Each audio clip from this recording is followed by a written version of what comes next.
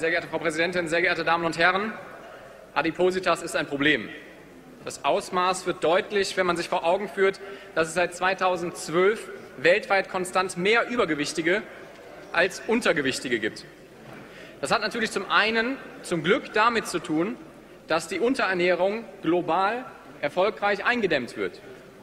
Demgegenüber steht aber eine ständig wachsende Zahl an adipösen Menschen. Laut Bericht der Deutschen Gesellschaft für Ernährung waren in Deutschland zuletzt 59% der Männer und 37% der Frauen übergewichtig. Am Ende ihres Berufslebens sind 74% der Männer und 56% der Frauen übergewichtig. Übergewicht ist also fast schon die Regel und keine Ausnahme. Gerade diese Zahlen verdeutlichen, dass Fettleibigkeit, Adipositas eben kein Versagen des Einzelnen darstellt. Wir haben es vielmehr mit einer Problemstellung von gesamtgesellschaftlicher Größe zu tun.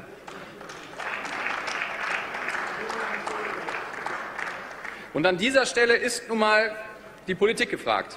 Nicht nur, weil die Folgekosten von Übergewicht und Adipositas die Kosten von Alkoholmissbrauch und Tabakkonsum selbst zusammengerechnet noch überschreiten, sondern auch, weil wir Betroffenen nicht mit ihrem Leidensdruck und der Diskriminierung im Stich lassen dürfen.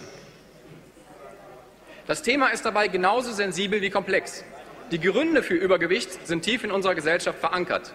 Sitzende Tätigkeiten, wenig Bewegung, Stress, verarbeitete Lebensmittel und ein Überangebot an hochkalorischen Speisen.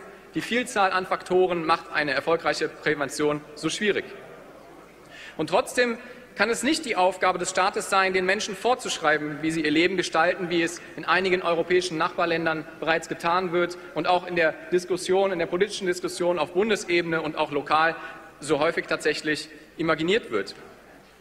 Wir können aber sehr wohl die Begebenheiten so ändern, dass die Menschen überhaupt die Möglichkeit zu einer gesunden Lebensführung haben. Aufklärung über Zucker und Fett, das Erlernen von ihren ernährungsphysiologischen Grundlagen, die Vermittlung eines aktiven sportlichen Lebensalltags und dass das auch tatsächlich Spaß machen kann, das sind nur einige Bausteine, die wir mit diesem Antrag vorschlagen. Und wo fangen wir damit an? Natürlich in den Schulen, wo bislang häufig bereits die Grundlage für ein ungesundes Leben gelegt wird. Es ist dabei nicht davon auszugehen, dass wir mit diesem Antrag alleine das Problem besiegen. Das wäre vermessen. Aber es ist ein Schritt, den wir unseren Kindern einfach nicht verwehren können. Der Antrag rückt Adipositas in den Fokus und wir laden ausdrücklich alle dazu ein, bei diesem Thema mit uns zu diskutieren. Vielen Dank.